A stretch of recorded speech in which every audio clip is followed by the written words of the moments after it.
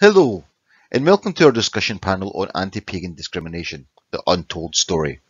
Today we will be joined by a discussion panel of expert speakers, all from different pagan faith traditions. However, before they can join us, I would like to present the preliminary results of our Pagan Discrimination Survey. But before we get to that point, I thought I'd give a little bit of background on who I am and why I am here. I am the Reverend Stephen Haggerty, and I am the Presiding Officer of the Scottish Pagan Federation. I am also the District Manager of the Scottish Pagan Federation and the Curator and Coordinator of the annual Scottish Pagan Conference. I am the founder of the Council of Near Eastern Pagan Religions and I sit on the Pagan Heathen Symposium. I was the first pagan ever to be elected chair of an interfaith organisation in my home country, and I was the first pagan to ever give a welcome address at the National Interfaith Week launch event in Scotland. I speak as a pagan at events across Scotland, as well as to colleges, universities, city and community councils and museums representing Scottish paganism in general. And last year I taught a class on contemporary paganism in modern Scotland at Glasgow University's summer school on religion and spirituality in Scotland. And I am currently working with the curator of St Mungo's Museum of Religious Life on a pagan faith display. The survey results. What did the survey tell us? Well, it told us over 40% of respondents, members of the pagan faith community, stated that they had been directly discriminated against because they are pagans. It also showed that over 60% of respondents, members of the pagan faith community, had said that their friends had suffered direct discrimination because of their faith. Over 40% of respondents felt anxious or depressed because of people's attitudes towards their faith, and over 50% of respondents said they had been made to feel ashamed through people's comments on their faith. It also showed that over 40% of respondents fear their children would be bullied or harassed if the child's school knew their family were pagans. It also showed that 40% would be less likely to report incidents of discrimination in the workplace because they are pagans, and because they feel they would not be taken seriously. It also showed that over 60% of respondents had other faith communities try to convert them, and over 70% of respondents have been told that they worship the devil by other faith communities. It also showed that over 60% of respondents were told they will go to hell because of their faith, while over 90% of respondents feel that paganism is treated less seriously than any other faith tradition. And finally, over 90% of respondents believe that paganism should be taught in non-denominational schools to help reduce this discrimination. So what are we doing about all this? Well, I can confirm we have formally written to the Scottish First Minister, Nicola Sturgeon, asking her for urgent action in tackling these matters. We have also written to the Scottish Minister for Justice, Hamza Yousaf, the Secretary for Education and Skills, John Swinney, MSP, the Minister for Community Safety, Ash Denham, MSP, the Minister for Further Education, Richard Lockhead, as well as John Mason, MSP, who leads the Freedom of Religion and Belief cross-party group. We have also written to the Head of Police Scotland, asking for his urgent action in this matter too. On top of that, we have written to the Director of Interfaith Scotland, as well as the Directors of Interfaith Glasgow and Interfaith Edinburgh, all asking for their help in tackling these issues. We have had their initial responses, and we can confirm that they are opening an inquiry into these issues, and we aim to work with them hand in hand towards solutions and strengthening pagan rights here in Scotland. For too long, pagans have been an invisible faith community in Scotland. Too many of us have no choice but to simply live with the prejudice we face on a regular basis, as if it is something to keep silent about and tolerate as part of everyday life, the cost of practicing our faith. This position is not acceptable, nor should it be. Discrimination and prejudice should never be tolerated. We have a long journey ahead of us, but we take these first steps on the path together. We thank you for your strength and support, and for the pagan community for their membership, for without that, these advances would not be possible. Thank you for listening. We will now move across to our discussion panels to discuss these matters in a greater detail, and how they affect paganism, not just in Scotland, but across the wider world. I would now like to introduce you to our panel of speakers, beginning with Morgana Sythove. Yes, hello everybody. Thank you for inviting me to participate in the panel, Steffi. It's wonderful to be with you all and talking about something which is very dear to all of our hearts, especially when we're dealing with many pagans and from different paths. I'm in the Netherlands and have been here since the 1970s, although I'm British. So I've seen a little bit of both from what it's like in the UK and also what it's like here in the Netherlands. PFI was started in 1997. So I've had quite a bit of experience now. So I'm hoping to be able to add something valuable to this discussion. Thank you. Okay, I'd like to introduce you to Sarah Kerr. Hi there. Yep, Sarah Kerr. I'm president of the Pagan Federation in England and Wales. We've recently helped Steffi participating in the discrimination survey that we're going to talk about today. And we work alongside pagans here in England and Wales, helping them to combat the discrimination that they face in their daily lives. So I hope I have something useful to contribute today too. Thank you. And I would now like to introduce Linda Haggerstone. Hello. Yes, I am the National Interfaith Officer for the Scottish Pagan Federation and also an Interfaith Officer for Glasgow. I am, well, as you can tell by my accent, I'm not Scottish, but I'm familiar with problems within Scotland, England, Wales, as well as Canada and the US. And Japan, and I work with asylum seekers and refugees who have also shared their stories about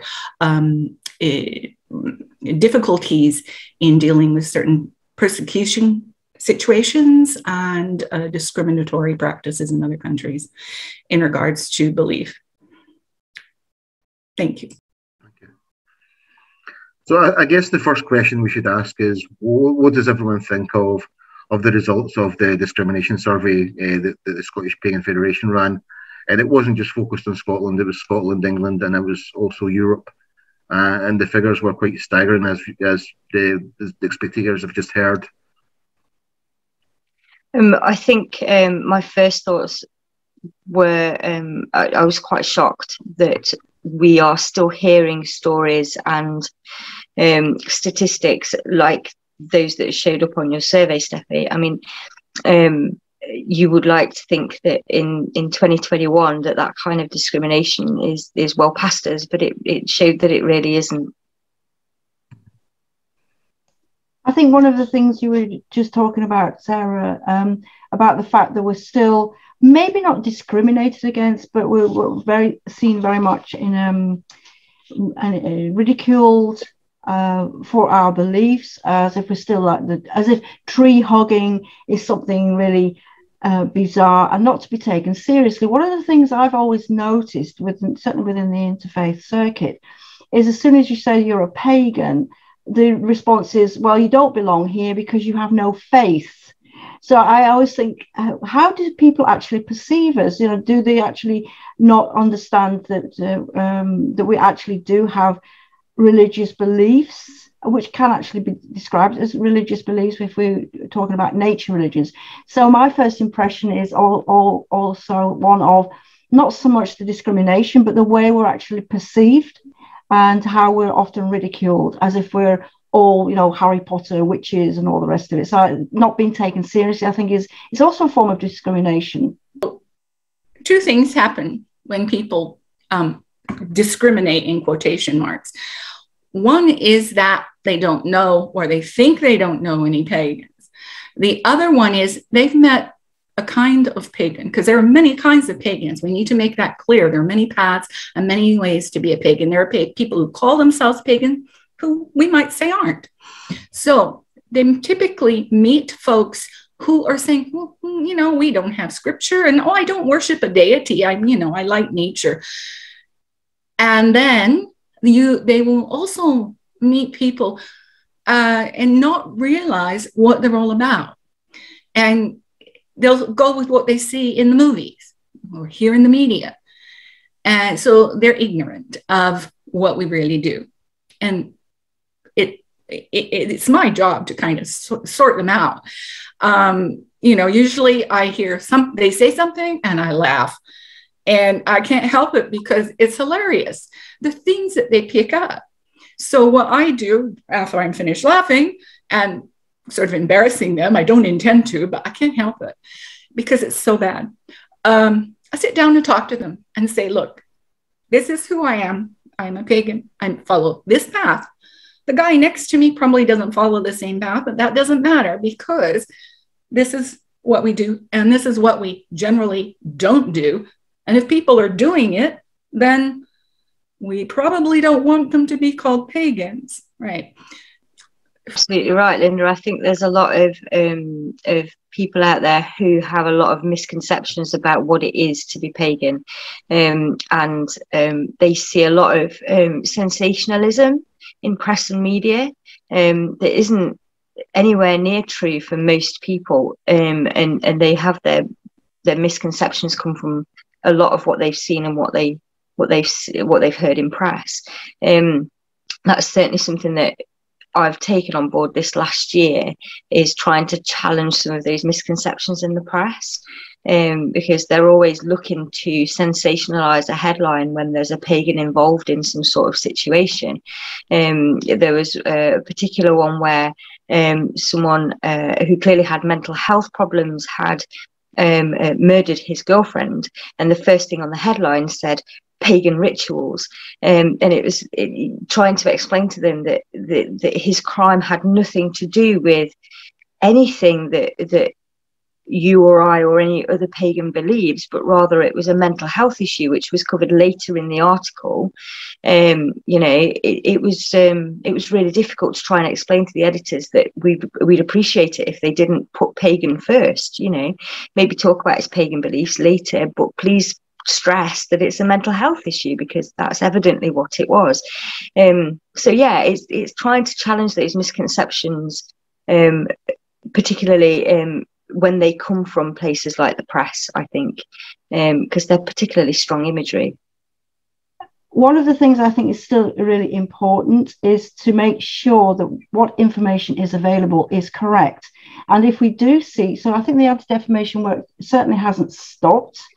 And as time has gone on, of course, there have been nuances, because when I think about how I saw Pagan Federation in the 1980s and how it's evolved, and also how paganism has evolved, but also how many social issues have changed, especially this whole anti-racism, Black Lives Matter. Many of these movements have also found their resonance within the pagan community. So I'd just like to bring forward, again, it's not something that is new, but how we deal with it is changing. That is something that I have noticed, because sometimes there may be people within our own community who we don't actually feel comfortable with. So we're not just talking about discrimination from outside the community. There's also, we have to deal with certain issues that were within our own community. And I think that has really changed as paganism has become more widespread and people are beginning to recall the old gods, as I always say, coming back to the old gods. Then I think there are certain issues which have also started raising their head. So I think we should not just remember that it's perhaps discrimination or criticism from outside, but we've also got our own communities. It's an ever-growing problem, to be honest. I mean, there is I think within any faith community there is a little bit of challenging between past traditions, beliefs, whatever you want to call it. But I think I'm particularly seeing it just lately. I'm doing some work currently with right-wing extremists within paganism. And there's a little bit of me, and I think there's a little bit of everyone that wants to go, that doesn't exist in my community.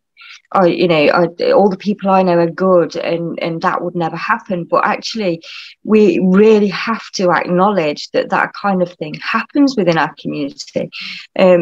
And that discrimination within our community exists as well. And I think I think it's a hard conversation to have, but it's one that we've got to have, and it's one that we've got to keep our eyes open to.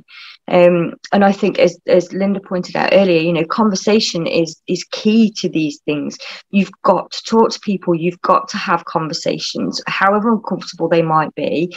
You've got to be open and willing to engage in that conversation.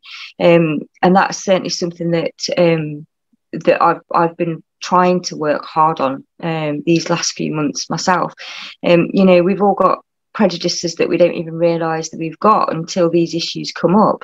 And it's something we've got to deal with within ourselves, as much as within our community, as much as within the wider community. So I think the way that the world is changing, the way that these issues like Black Lives Matter and LGBTQIA plus issues and things like that, the way they're being brought forward is kind of raising a mirror to all of us and going, look, we've got to have these conversations now.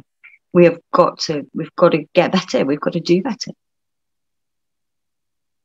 Absolutely.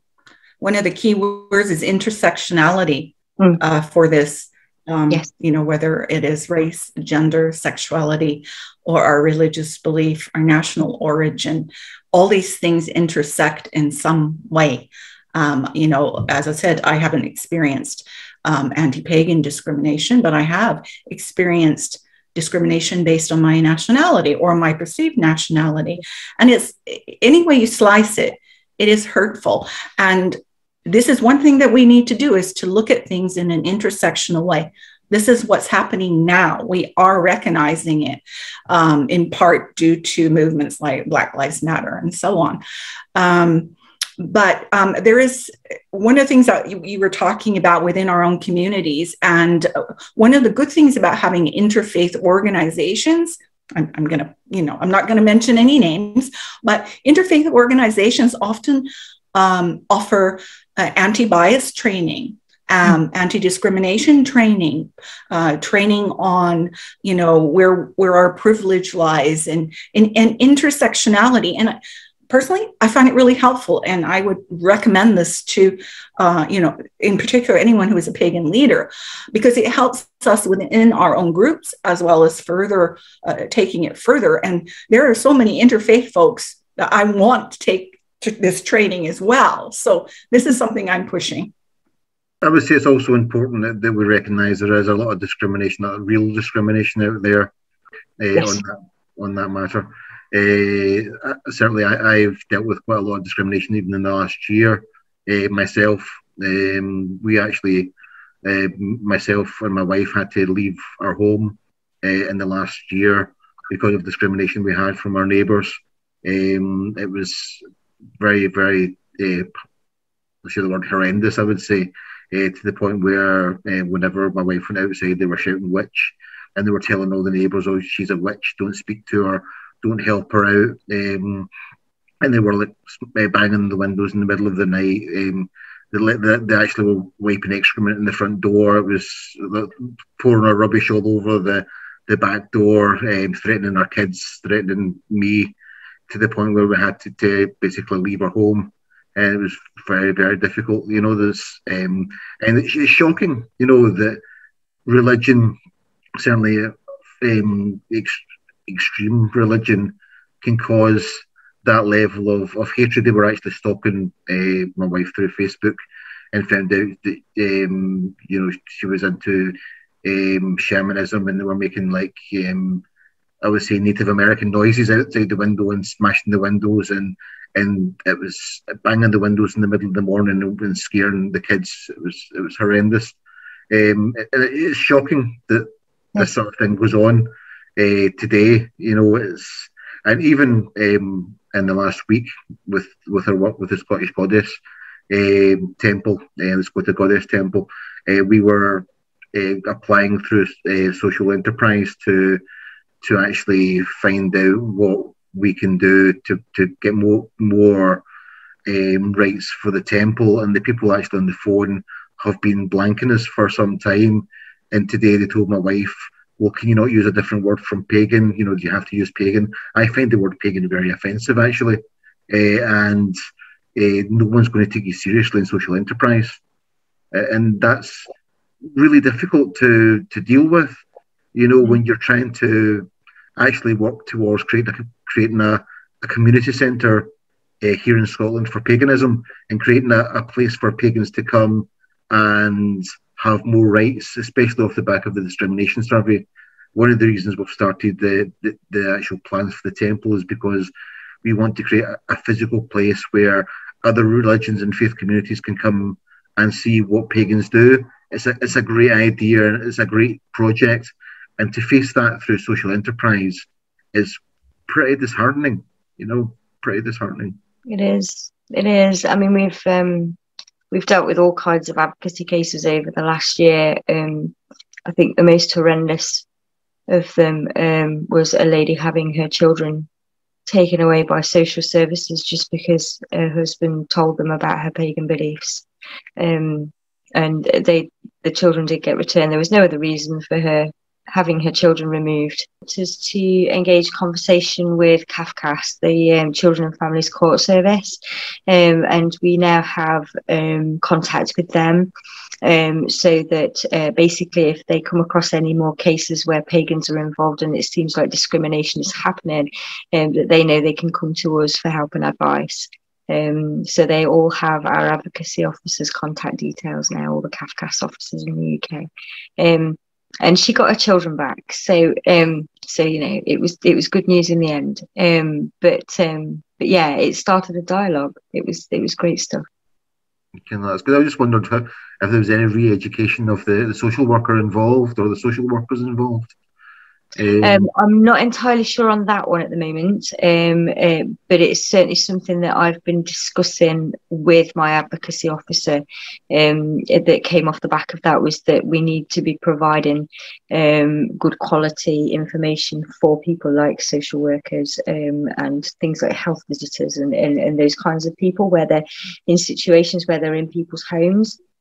And they're far more likely to come across things like symbols of their faith and their practices than you would if you were meeting them out in the community. So it's certainly sparked some work between us about how we do that. We're still working on that at the moment, but it has given us pause for thought, and we have started working on information for those kinds of people. So I've lost a couple of jobs because they found out my faith, and there's been quite a few other things. My mum herself, she's been pagan all her life too, and in the 70s she was forced out of her home, just like you were. The neighbours found out, and she had a brick put through her window with a message on it threatening her life, and so yeah, it's the fact that that's still happening 40 years later.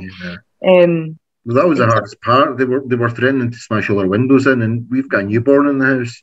Yeah. And to threaten to basically smash the windows in when you've got a baby in the house is ridiculous. Absolutely ridiculous. Oh, my heart breaks for you, Steffi. That's awful. I mean, that kind of discrimination, thankfully, is relatively rare, or I would hope it is, but it does still happen, and I struggle for words when I hear of cases like this, because I just want to go and make it stop for the person. It's not. Well, the police told us that the hate crime just now is at an all-time high, purely because of the pandemic and lockdown and the COVID.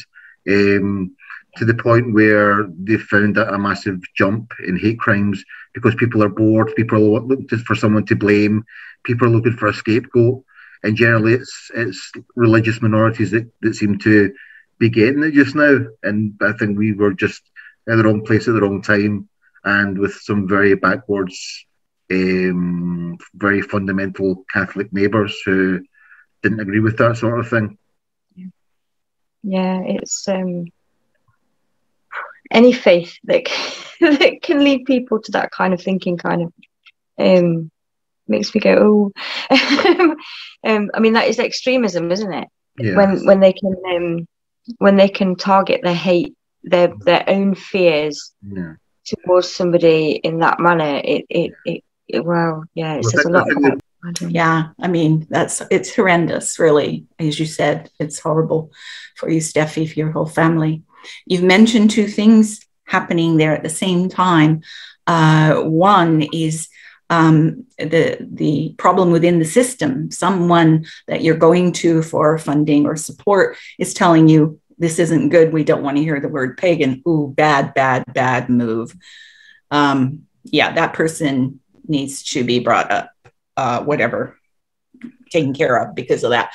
Go through that anti-bias training, if nothing else.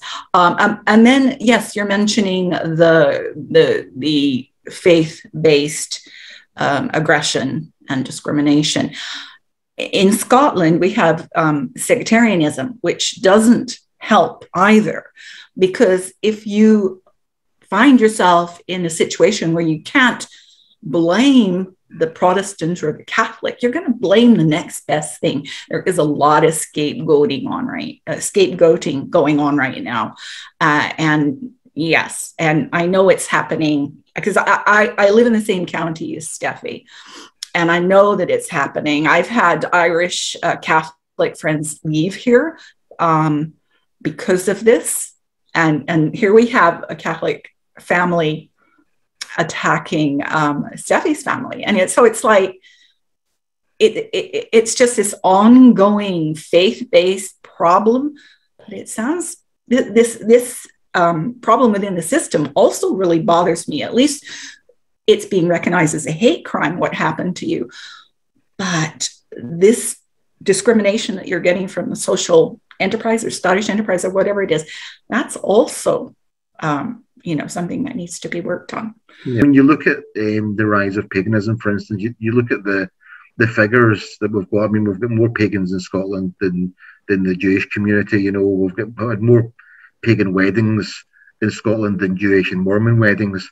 You've got a lot of pagan festivals going on that are recognised as secular festivals. You've got the Edinburgh Fire Society, the Beltane Fire Festival. You've got up Pelly Ha. You've got the Largs Viking Festival. You've got a myriad of wonderful pagan outpourings of fixed festivities where people travel from all over, not just Scotland, but from all over the world to attend these gigantic festivals. I mean, I think the Edinburgh one had, I think it was about 7,000 people or something. It was something ridiculous they had in the last one before lockdown happened. People traveling from all over the world, people booking up every hotel across Edinburgh just to see the Beltane Fire Festival, to be part of that. And yet at the same time, you've still got all this discrimination going on that's thrown up in the discrimination survey. And I couldn't quite fathom it until it happened to me. I must admit, when I started the Pagan Discrimination Survey, I started working on it purely because I run the Scottish Pagan Conference, and during the conference we decided to have breakout sessions. We would ask the community, look, give us feedback, or let's talk about an issue. And one of the things that seemed to keep coming up was discrimination that some of the community was facing, and I couldn't get my head around this. And every conference it seemed to be coming up more and more, which led me to think, well, I need to do a survey to figure out how many people this is actually affecting in Scotland. And that's when I put together the Pagan Discrimination Survey. But I was shocked at the figures that it threw up, certainly the percentages of discrimination that people have faced. Yeah, it's not shocked me. Yeah, and I didn't expect to then face it a year later myself. But it's certainly educational. It certainly makes what we do that much more important, Absolutely. I mean, we've already talked about some of the possible routes into solving it, but any other thoughts on how we solve this problem? I mean, the UN have recently passed a resolution around witchcraft-based crimes. So this isn't something that is a Scottish or a UK problem. This is a worldwide problem.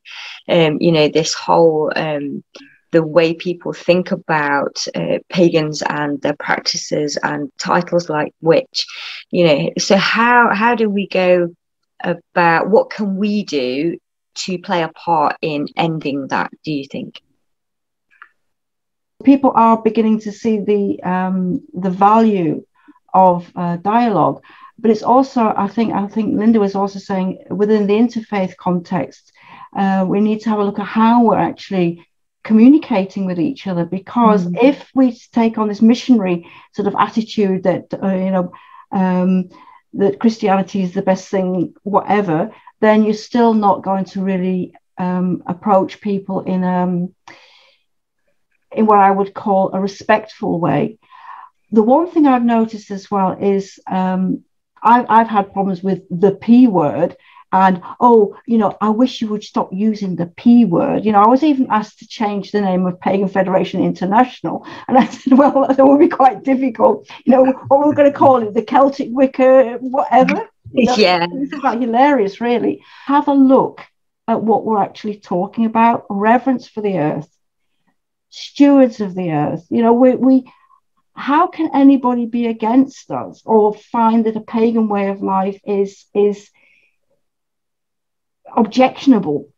But anyway, have you got anything, Linda? What's your experience? I mean, how can we educate people? What would you give us a bit of advice?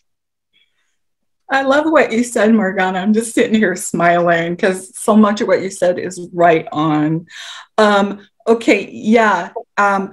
We need to go into these settings where there are different faiths and confront what's happening, but do it in a way that isn't also on the attack, because what happens is people are fearful.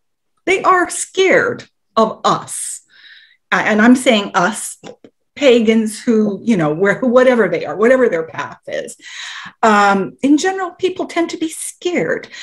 One, because they've seen films and things in the media. The guy who was wearing the bison thing when they stormed the Capitol in the US. I mean, honestly, when you get that sort of stuff, what are you going to do? You are going to be fearful.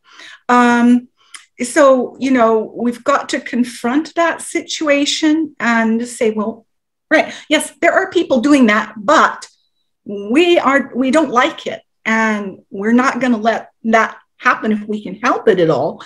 It's not acceptable to us. So that's one thing, people are fearful. We need to go in and be respectful, but not doormats either. And that's one thing people are finding that I'm not. And I do have arguments. Arguments are fine. Disagreements are fine, as long as you can support what you're saying, you're honest, and I hate using the word authentic, you're real and you're human. You present a human side to all of this.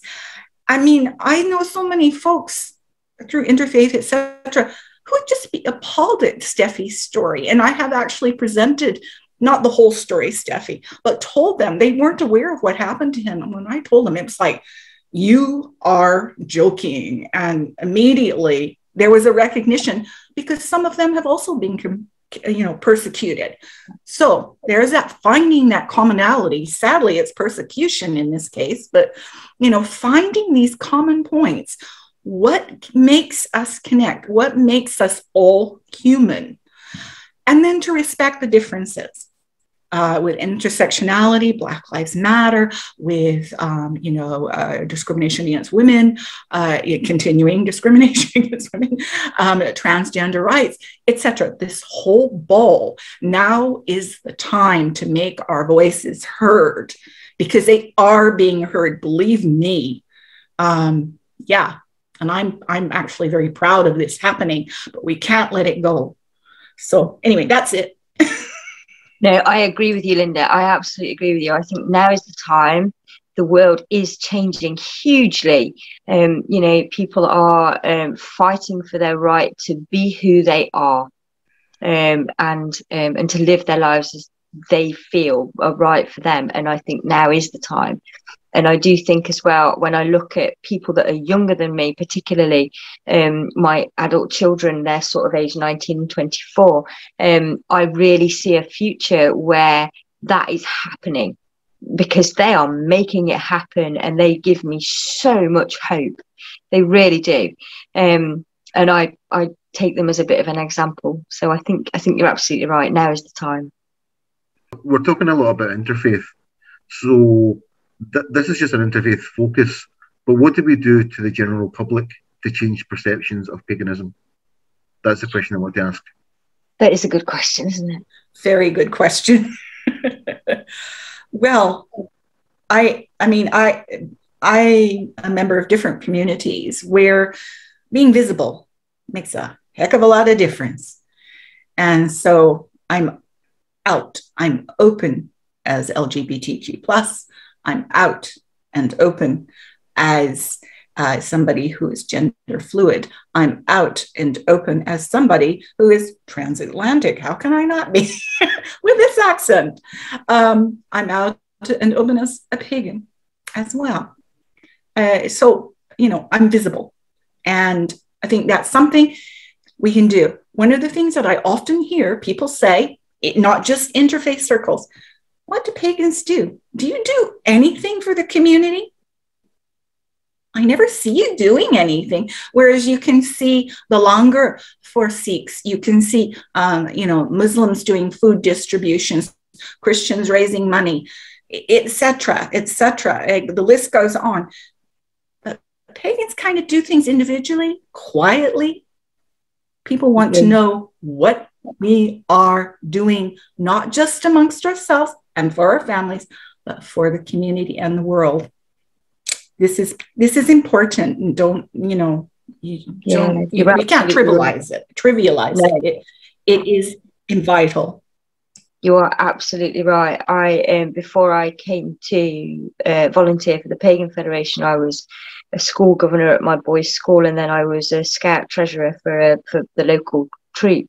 And I was out and proud about being pagan at both those places.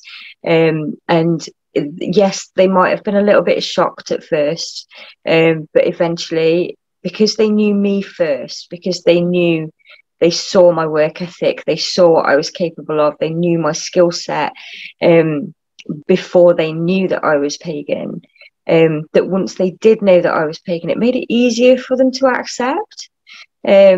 But I've always been involved in one way or another, not just in the pagan community that is my home, but also in my local community that is also my home. I go litter picking. I do various things around the village. I give hand massages at the local carers support group. I do lots and lots of lovely things for the community, but I don't tend to shout about it a lot. And I think that's a lot of pagans, certainly pagans that I know, do a similar sort of thing. They a friend of mine volunteers at the soup kitchen in the next village over, for example, but she won't talk about it particularly. She just goes and does it.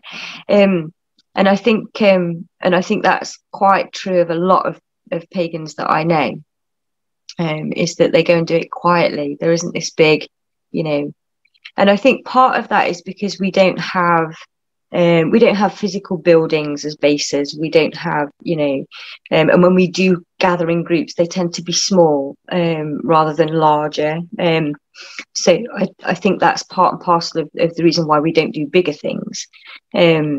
But I think the smaller things like that are just, if not more so, important.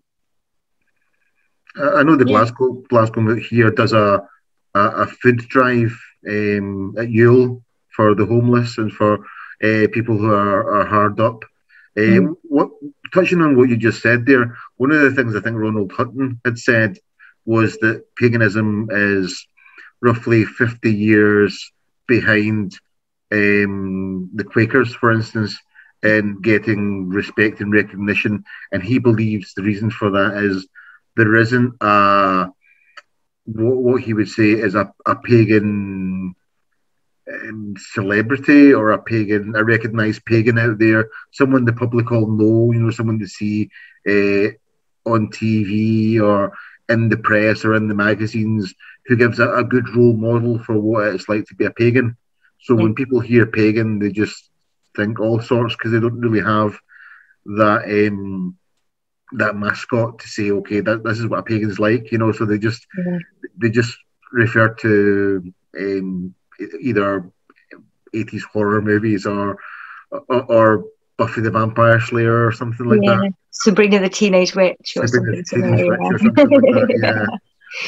I think that's totally right on. Now, Druids have Ronald Hutton, right? And we do have recognition, not just because he's their celebrity Druid, but because royal family members are associated with Druidry, etc. Right?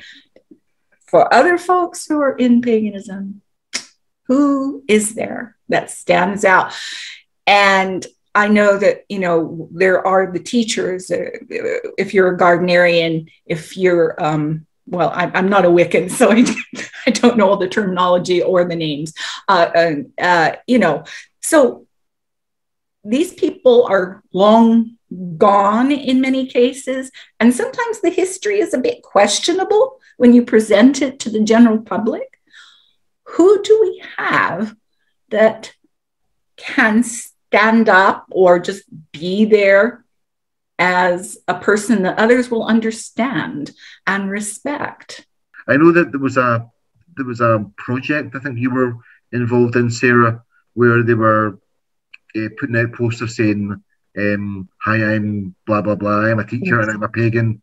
Hi, I'm... can you tell us a bit more about I'm that? pagan, and we did a hashtag and we did little posters. So there was like, hi, I'm pagan and I'm a nurse. Mine was, I'm pagan and I'm a special needs mum. And, just showing people that pagans were everyday folks. I'm pagan and I'm an occupational therapist. I'm pagan and I work for Tesco. Just all those really ordinary everyday things that are part of people's lives as well.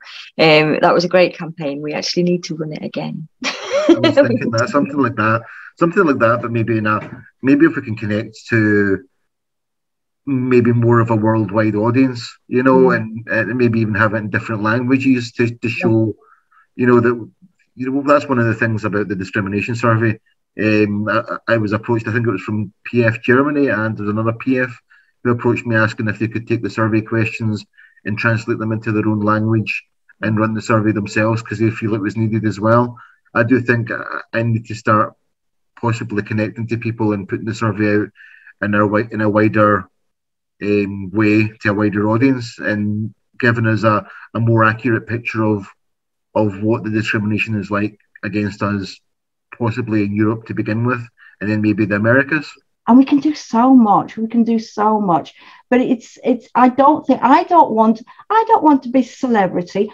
I can work so much better when I'm low profile. I get to speak to the indigenous people, and we don't need the celebrities. We really don't. What we do need is action.